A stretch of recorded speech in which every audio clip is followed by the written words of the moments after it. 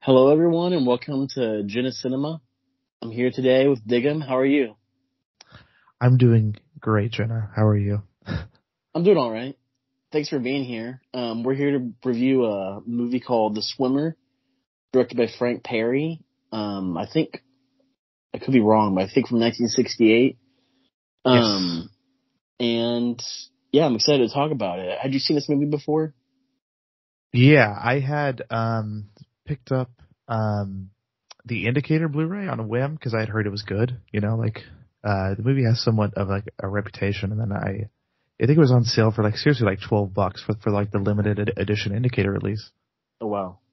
And I was like, I'm gonna pick it up and check this thing out, and then watched it, and I became kind of obsessed with it. Yeah, it is pretty awesome. I have a friend who I still talk to him a little bit, but we met like probably like almost 10 years ago, and he was really into The Swimmer, and he introduced me to this. So I saw it probably like maybe 3 or 4 years ago.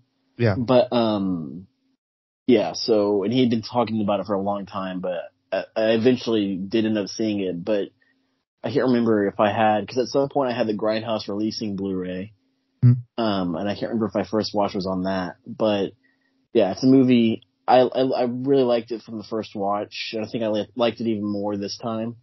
Yeah. At this point, and I usually give my rating at the end, but I'll just throw it out there now. I mean, at this point, it's a full five for me. Um, Yeah, I think I gave it a 4.5 again. But it honestly might as well be a 5. It's pretty perfect, to be honest. yeah, and I think you've talked to me about this a little bit in DMs and whatnot, but it's like a David Lynchian movie. Yeah, I call it like proto Lynch in a lot Yeah, of for ways. sure. It would be shocking to me if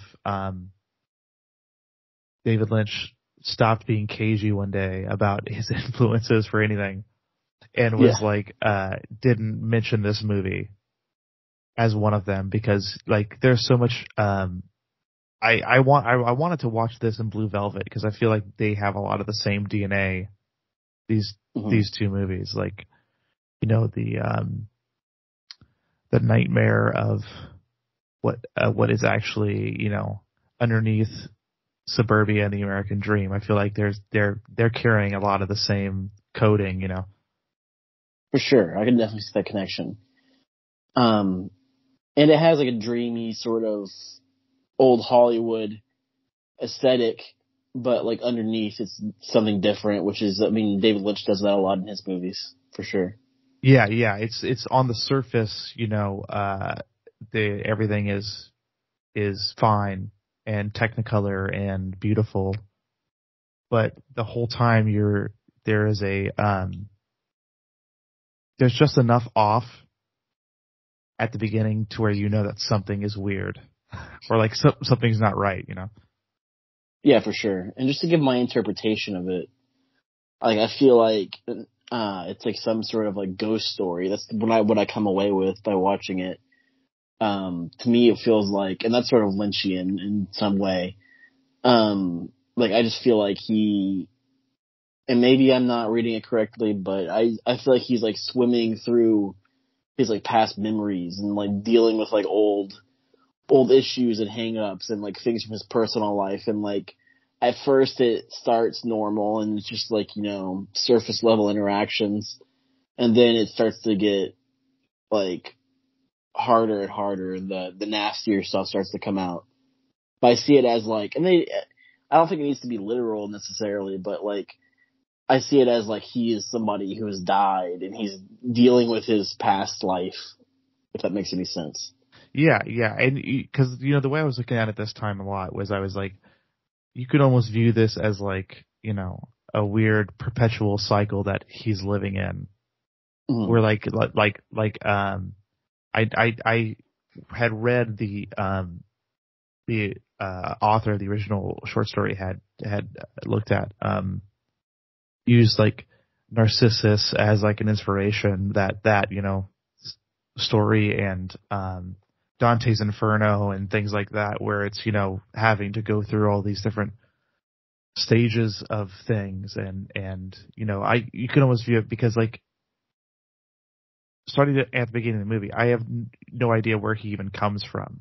You know what I Yeah. mean? He almost just appears out of nowhere like a spirit or like a, like some sort of being that doesn't exist on like a normal plane in a weird way almost. Yeah, for sure. And then, if and then, by the end he's a mess, but it's like you can almost see this being like a punishment that he's enduring every single day, like going through this same cycle every day of having to live through this realization of what he did and what his life is. Yeah, for sure. And I can see it like, to go back to Lynch, like Lynch is known for his movies having dream logic and sort of having a lot to do with dreams. But like in my dreams, I'm always like faced with some task that's like incompletable, or like I'm doing something, I'm trying to get something that like I just sort of like loop around and like it just keeps going and going and going. And like that like sort of is similar to this and the way and how his task of just wanting to swim to his house feels. Yeah. Yeah. Yeah, it feels like an impossibility. Yeah, for But sure. it is that dream logic of being like something that is impossible. But yeah, like, and it's shot like a dream too, right? Like there's so many shots in it that I'm like, this is total Lynchian dream weirdness. Like, Well, they have the great what would you call it? Like fading and like yeah, that's like exactly over what I'm thinking splicing, of. all Like, that stuff. especially when it's like when they're running in the horse thing, which is so bizarre. But it's like crossfading the shots of Julie with him running and jumping and stuff like that, and she's like smiling, and it's just really strange and dreamy, and it's like honestly shot like really beautifully, but it's like really bizarre. Yeah, there's some interesting, like I love all that stuff. There's also shots towards the end where he's like sort of like falling apart and unraveling, and he's standing in the pool, Yeah, and it's like and quick cutting a lot of things. yeah, it'll like cut into like a close up, and the background, all of a sudden the water will become like very strange looking, Yeah, and I like some of that stuff too. yeah, and I was really interested in this time because this was my, the first time you watch it, you're kind of captured by the mystery of it. Like, what's going on, right? Like that's the whole idea behind the initial watch is like, well, what is? Because you know that something is wrong, like something's off, Mm-hmm. but you can't quite place it until you get to like the almost like 20 minutes until the end of the movie, basically. Like all of a sudden that's when the picture starts to form really. And then, so this time I was much more interested in looking at the structure and the way that it kind of unravels and the way the characters interact. Cause it was really interesting to watch it now having, cause not being so concentrated on trying to solve, the puzzle, so to speak. But it's so interesting how it's like, it literally is structured that each pool he's getting a little closer to reality each time. Mm-hmm. Because like the first pool, they don't even really. It seems like the people don't even really know like what's going on with him, right? Like they don't seem to even know that he. My presumption is that his wife left him. They don't have any money. His kids left him, kind of thing. Right. They don't even seem to really know that because they don't even acknowledge when he brings up them that it's weird. But the closer he gets, the more people seem to know and be sort of clued in on that something is like seriously wrong with him. Obviously, culminating in the people at the public pool, being very blunt with him about the situation. But Yeah. it's And then that scene just turns into like pure chaos. oh, Which it's I like. yeah when he's like, it's hard not to burst out laughing when he goes like crawling up that rock because it's hilarious.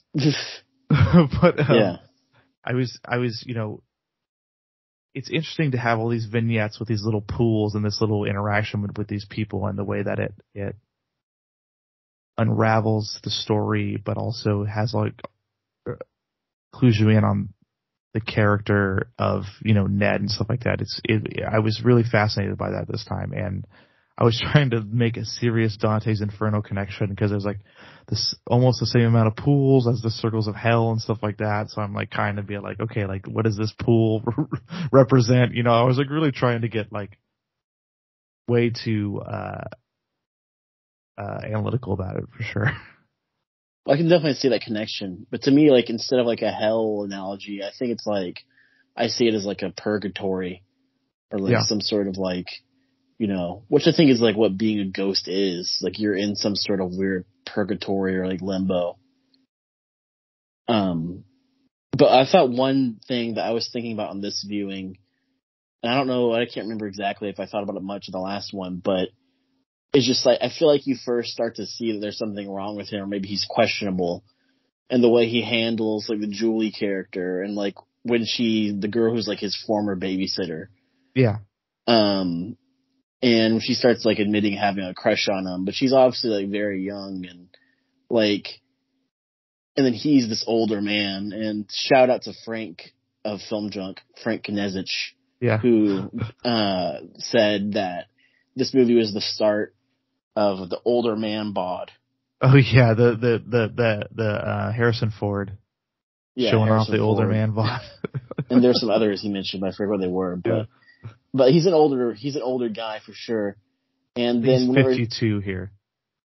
Yeah.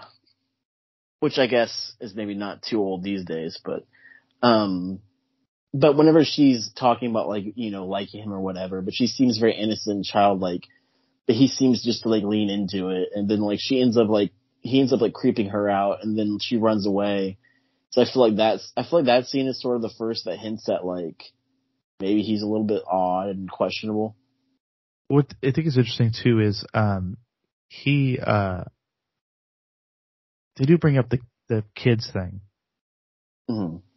When he visits Shirley, I think they brings up that he's always like hanging around with the kids, which is weird.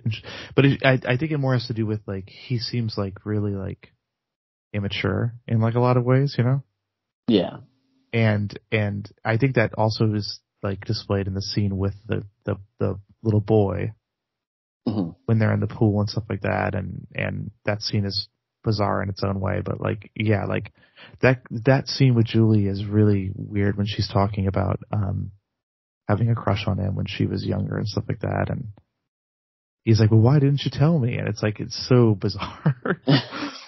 But like, like it's somehow in equal measures charming and like disturbing. Mm-hmm. And like, I was when they go to that party, when it's him and her, right? And they have the champagne. This time I was just thinking like, how weird is this that none of these people are saying anything about this? Yeah. Like he just rolls up with her, and they're like, "Oh, this is normal," and I'm like, "This is weird." Yeah, for sure. What was I gonna say? I forget. There was once. Sorry, I'm blanking out. Oh, what I was gonna say is that it was odd when Julie's talking about computer dating, how she met somebody on the computer. Oh yeah. That seems to be some weird, like, I'm sure it was a real thing, but it's just funny how, like, you hear that now, and this is a movie from 1968, and it's just funny because you wouldn't think they had anything anywhere close to the internet. But, yeah, I thought that was a funny little moment. And, something this time I was watching, the amount of alcohol in the movie is really interesting. Like, like just constantly being like, oh, have a drink. Like they're like trying to stop him from swimming. Mm-hmm. And like, no, just sit down and have a drink with us. Like, no. Like, it's really weird where it's like, I guess it's like a 60s thing where it's like, you don't need a therapist. You can just have scotch on the rocks or whatever. But like, at every stop almost there's the prospect of having a drink. Yeah. Well, I definitely wonder if that's like, when you're an adult or like an adult, like older adult, like 40s, 50s, it's like, don't like confront your feelings, like just drink, like you said. But also I could see it as like, just, you have all these like nice sort of pools, and pools are seen as like a status symbol. Yeah. And I feel like a lot of people, when they're like hanging around the pool, they just like to drink. Like they'll have their bar or whatever, and like, I can also see it as that. Yeah, because I think one of the first lines of the movie is like, I drank too much last night. And people say it like 6 times in that first initial like 5 minutes. Mm-hmm. Which I think has a lot to do with, I think a lot of the movie is putting distance between Ned and reality, and I think the alcohol obviously aids in that probably, like, and being like, like, don't think about what's actually happening, and don't think about, the reality of the situation. Don't think about the fact that you're getting older and aging, which I think is a big theme in the movie, which is why he's obsessed with swimming and pools and stuff like that. Right. I just think it was interesting to look at that, and there was, like I said, it's literally like every stop somebody's like, have a booze, and sometimes he's like, nah, like I don't want like, but they're so insistent about it. It just adds to that layer of like fake politeness, Mm-hmm. that like American dream, suburban deconstruction, like just this level of like pseudo niceness to be like, oh, have a drink, like. Yeah, for sure. Another weird scene, like, 'cause everybody's, like you said, is so polite and sort of fake nice. But another scene that's sort of an early one of, like, something weird is going on, or something sort of negative is going on, is when he goes to that one house and the lady, like, tells him, like, I don't want you here. And, like, Yes. that was interesting. And I'm not sure It's like exactly. the first sign that something is like really wrong in his head. Yeah. Because he doesn't seem to have a throughout the whole film, he doesn't seem to have a grip on time, Mm-hmm. or where he is, or what year it is even. Right. Which I think they actually kind of give it a number when he sees Shirley, because she says, I haven't been in Toronto in 3 years. So obviously he's been maybe living 3 years in the past even. But yeah, I think there's an implication that that guy is dead or something. That's the guy's mom. I think that's what they're implying there, because they were talking about him being sick and in the hospital and stuff like that. They said you never even came to see him, or you were no friend to him. Yeah, and she was like, you never saw him in the hospital. So I was like, obviously he was like sick or something and died or whatever. Because she says, this is my house now, so. Mm-hmm. But it was, that's kind of the first. To me, that was the first time where it was like, all right, there's something really wrong here. Because when he meant the 2 pools before that, when he mentions his kids or whatever, people aren't like, what? Mm-hmm. Like, or his wife, they aren't like questioning him. But starting then, that's when things kind of start to unravel. Right. Yeah. And I like it as it goes on more and more, and just seeing things come apart. Another movie it reminds me of is Three Women, the Robert Altman movie. Okay, yeah. Mm-hmm. That's another sort of dreamy, and that's after this movie. Before this, I can't think of much else that would be comparable other than like Persona or something like that. It's interesting, the time period, right? 68 is kind of the perfect time for this. Mm-hmm. It's like, it still feels like old Hollywood almost, Yeah, for sure. You have Burt Lancaster. Yeah, like I mean, a traditional leading man. Mm-hmm. It has a very sort of old Hollywood color palette in the way that it's shot. It's gorgeous looking, and the score is like a traditional older like movie score, which it's a great score too. I think, God, what's his name? It was his first score too. I can't remember. But Marvin Hamlish. Yeah, it was his first film score. And it's fantastic. It's that very old Hollywood, but it's like sitting on the edge of chaos and order in a way, where Exactly. it's like the border between old Hollywood and coming up in the next decade with the 70s and things getting a little stranger, you know? Yeah, it does sort of feel. I wonder what Tarantino would think of this movie, or if he's seen it. Because it feels like sort of that movie that would be they might talk about in Once Upon a Time in Hollywood or something, as the shift from the old Hollywood to the new Hollywood. Yeah.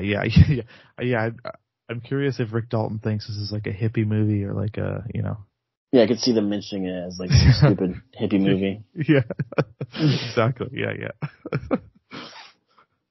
But yeah, I love the movie, and I think Frank Perry is a really interesting director. Yeah. I don't know if I've seen any of his other movies, but like there's definitely ones I've heard of, like David and Lisa. Yeah. Rancho Deluxe, which I think is like a partner label release for Vinegar Syndrome. Yeah, that was from Fun City. Mm-hmm. And Mommy Dearest, I think, was a big movie. He did Diary of a Mad Housewife as well. Oh, nice. Yeah, there's a bunch, but I think I've only seen The Swimmer, but I need to see more.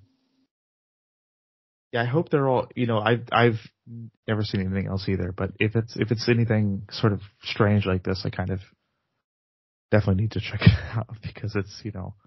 Well, I just saw a Bombshell. I'm looking at his Wikipedia, and apparently Katy Perry is his niece.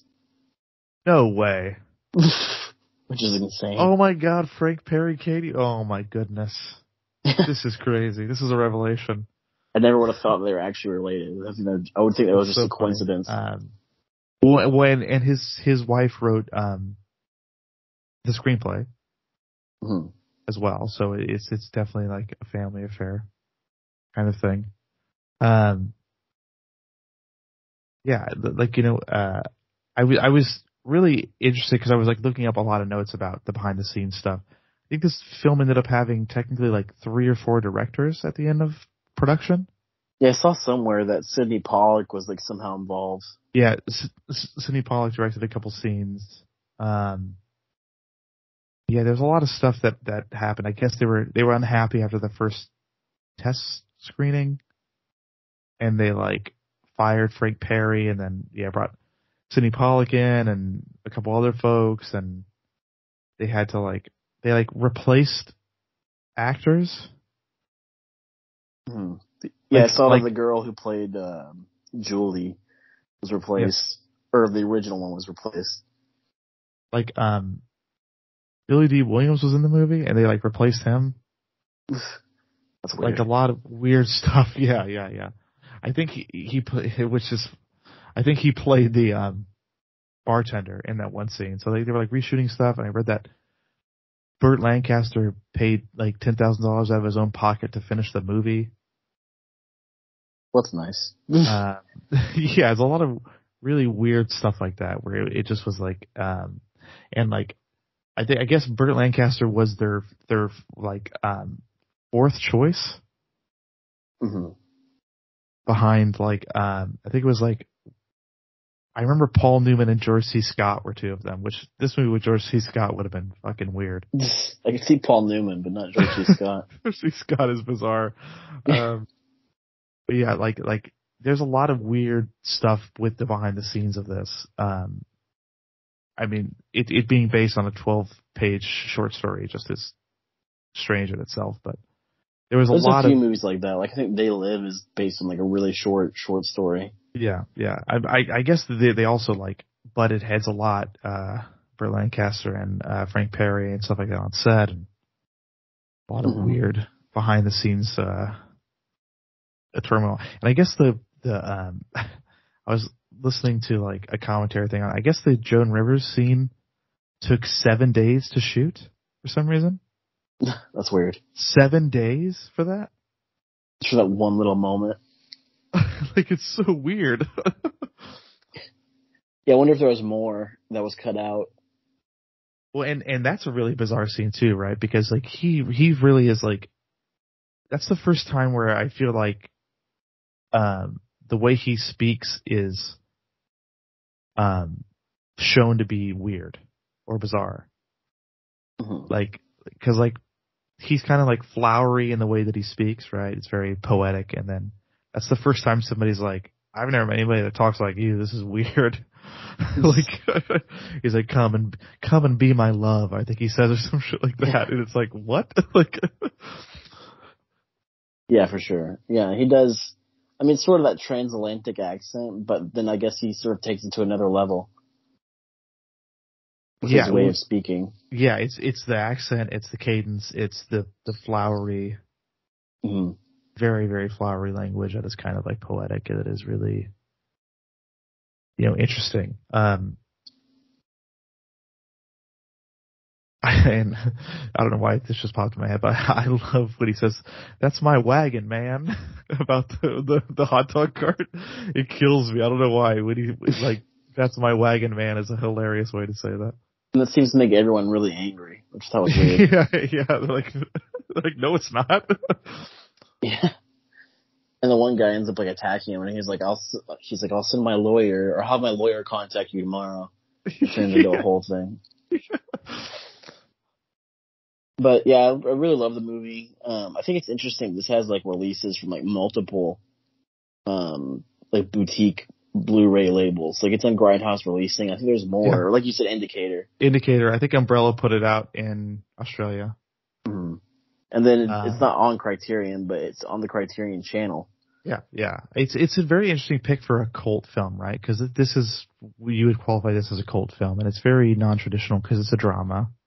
Mm-hmm. You know, it's a weird psychotic drama, but it's still a drama. But people really seem to, and it, you know, I guess when it initially released, it was not well received, like all cult films, you know. Mm-hmm. But yeah, it's just one of those strange ones where you're like, cult people that like cult or psychotronic cinema just really kind of tune into it for some reason. Yeah, for sure. And it's just that little bit of strangeness, that little bit of outside reality that, you know, makes it a perfect fit for like a boutique label, you know. Like if Vinegar Syndrome put this out on 4K, I'd be like, that makes sense to me. Of course they would put it on 4K, like in like a giant VSU packaging or something. I'm like, yeah, of course. No, yeah, I definitely think it should get some sort of 4K release at some point. Yeah, because it's a beautiful, beautiful movie. Mm-hmm.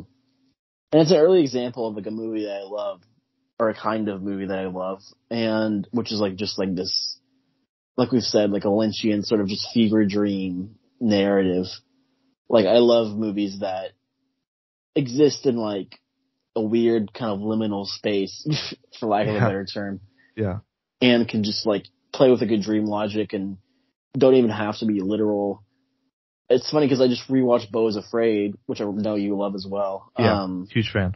And I think that movie is a really good example of something, because I've always thought like people when they watch movies, they tend to fall back on like, oh, this isn't realistic, that wouldn't happen, this wouldn't happen. But like, why does a movie have to be realistic in any way? Like it could just be it could be completely non-literal. And like I was thinking like Beau is Afraid, like it's one of the biggest examples I think of something that like it isn't literal at all. There doesn't have to be this meaning to it, or there's a meaning. I'm just saying like people ask questions like, you know, like is this character really dead, or like what happened there, or there always has to be like, this like, exact answer. Yeah. But like it can just be non-literal, but still have a meaning to it, if that makes any sense. It can just be where, you know, like with a film like this or like Beau is Afraid, the emotions are more important than the literal what's happening, right?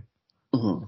Especially in something like Beau is Afraid, where it's like the emotions of the scene and the contents are way more important than like the logic of it. Right. And I you know, as shitty as it may sound, like that's like an advanced level film fan thing to really get into. Yeah. Like there are people that I would love everybody to watch most David Lynch, but there's a lot of people that aren't ready, you know? There are a lot of people that aren't ready to watch The Swimmer, you know, because I know that they just wouldn't enjoy it, appreciate Well, it. sadly, most might write it off just based on the fact that it's from the 60s. Yeah. I mean, yeah, that's the thing. It's a whole movie, but like, If we're talking about like, just like trying to get my sister to watch it or something like that. But yeah. It just takes a certain level of sort of film appreciation to even get into something like this. For sure. I mean, I remember I considered myself a film fan as like when I was like 18, 19. I mean, I love movies going way back to being a kid, but like I remember when I was like 18 or 19, like writing David Lynch off and being like, totally. Those movies just don't make any sense. There's just no reason to anything that's happening there. And I can't even believe I thought like that at this point. Yeah. I mean, I'm in the same boat where, movies like this, like I would watch them and be like, well, it doesn't, make any sense. Like, what's the point of this? Blah, blah, blah, blah. Talking about, well, the plot points are important, this and stuff like that. It's like, well, it's not really, to be honest. Like, in a way, it's the same debate that Reed and Jay had on last week's Film Junk that they always have, where it's like, what is this film really trying to do? And if it's not trying to have a logical and consistent plot, then that's not what's important. Yeah, I think it's just about the intent. Like, if it is trying to do that and it's failing, then that's one thing. But if it's going for something dreamy, then that's a whole different scenario. And it's a total success at that, Mm-hmm. It's just a total sort of proto-Lynch is how I keep putting it, because that's what it is. It's a total like successful just vibe piece where you're just living through, because there is a plot, there is a story to this. Obviously, it's not just all like disconnected images, but it's if you can key into the mood and the vibe of it, that's what's going to take you further than actually being invested in the plot, to be honest. Mm-hmm. Yeah, for sure. And another thing I like about movies like this and Beau is Afraid, like I feel like they get at like what is going on the inside. Like if you looked at somebody's life and just portrayed their life exactly as it is, it'd be pretty boring. Yeah. Like seeing what just happens day to day. But like if you try to portray in some way what's going on the inside, I think that's what those two movies are examples of. I really like that. And Mulholland Drive and tons of other Lynch movies do this too. Totally. Yeah. That's what I think is interesting. So I listened to the short story today.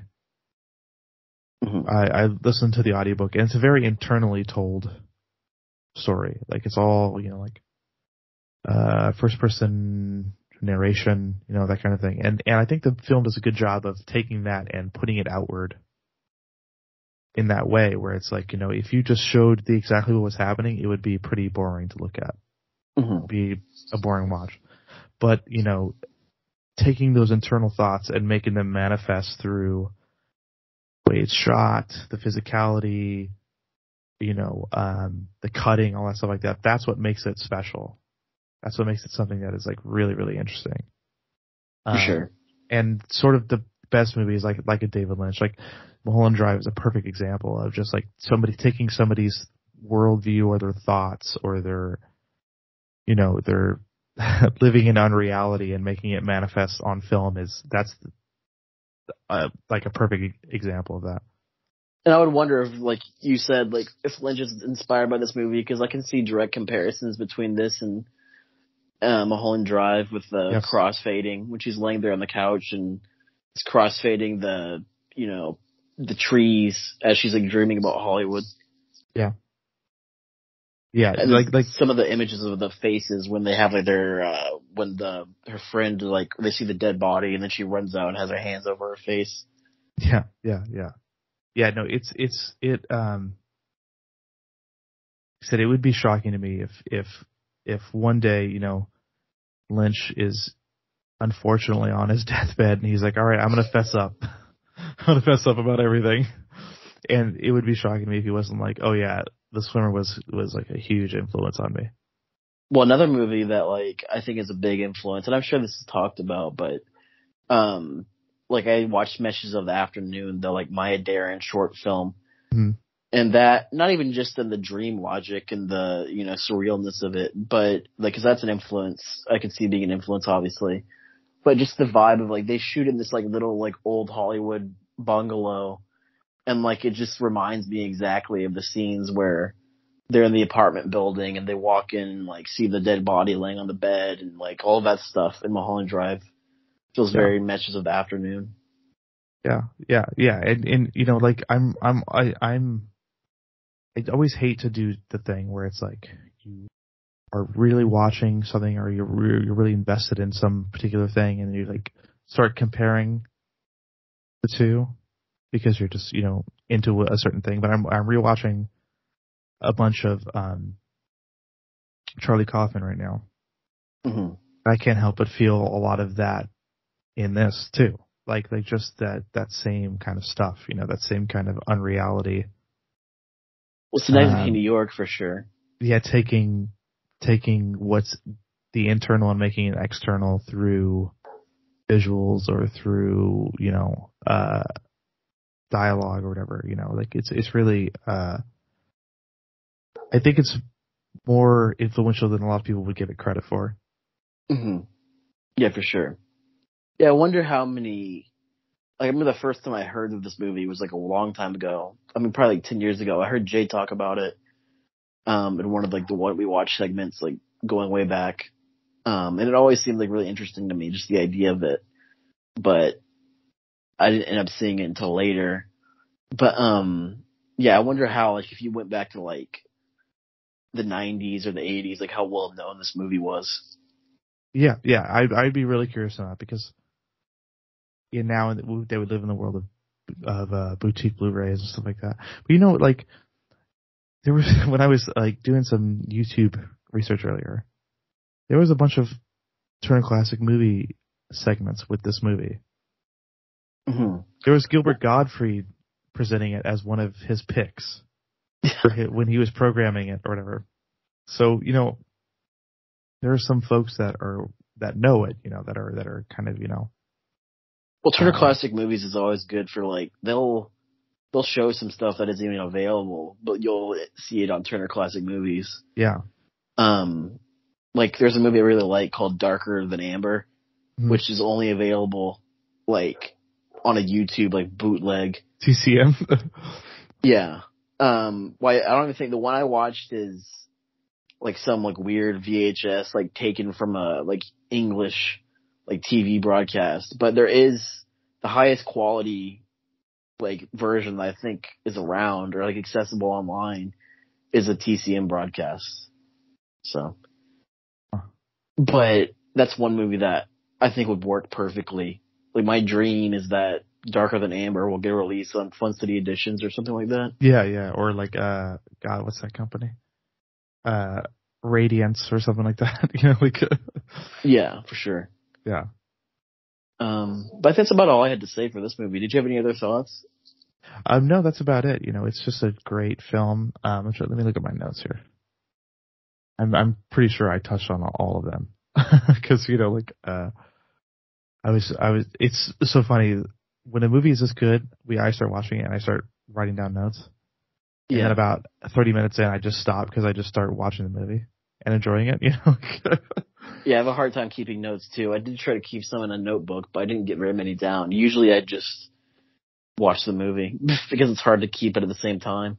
Yeah. Usually, I just end up you know, enjoying the film and trying to keep all my thoughts in my head. Mm-hmm. Yeah, for sure. But I just like to have some like bullet points. But yeah, just so because it is hard to like sometimes things will slip your mind. But for this movie, I only had like 3 or 4 like major notes, but I did end up thinking of most of the things I had to talk about. Well, it's more of an experience than anything else, you know. You live through The Swimmer.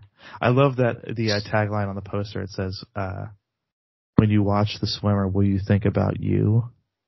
Yeah, you know, that's an interesting tagline. Yeah, like it's really, you know.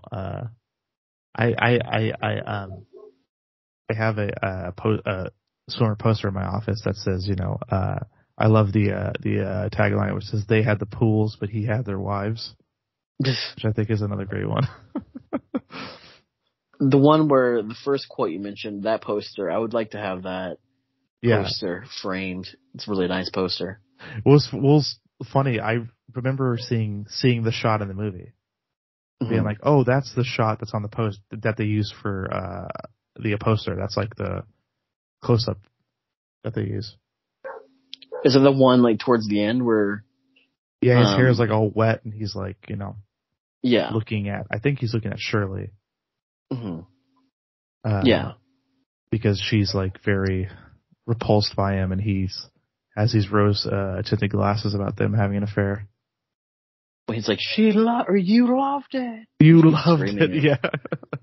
That's my wagon, man. But yeah, Burt Lancaster is great in this movie, and I like him as a actor in general. I mean, he's great in a lot of stuff. Yeah, have I seen him in anything else? I've seen him in The Killers, which is a 40s movie. Okay, yeah. I'm trying to look up other movies I've seen him in.